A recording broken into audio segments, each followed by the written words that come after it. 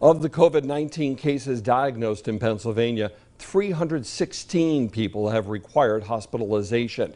As those numbers grow, Governor Tom Wolf's administration is relaxing regulations to help hospitals meet the demand head on.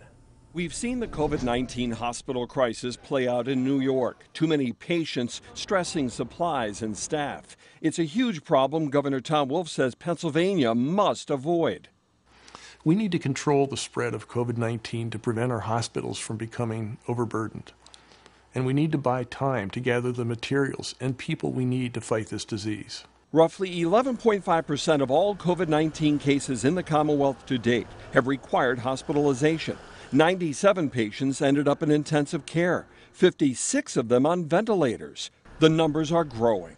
We're busy building an army of medical professionals to care for everyone who becomes ill during this crisis, and that includes more people to handle the surge of COVID-19 patients. At a Saturday news conference, Governor Wolf announced one way he plans to handle the surge, calling in the reserves. The Commonwealth's temporarily lifting certain regulations to allow medical professionals, including some retirees, to handle medical needs that are not COVID-19 related. We have many highly experienced medical professionals who have retired and allowed their licenses to lapse. If these professionals are in good standing, we're going to be letting them reactivate their licenses without fees and without needing to take continuing education credits. Out-of-state practitioners will also be allowed to practice in Pennsylvania. Telemedicine has expanded, and a portal's been launched to purchase necessary supplies.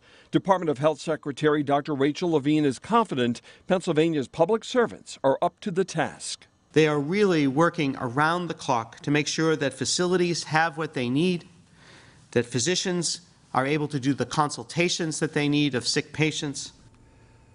Governor Wolf also asked anyone in Pennsylvania who's been to New York City recently to self-quarantine for at least 2 weeks. And President Trump is considering an enforceable quarantine for New York, New Jersey, and parts of Connecticut.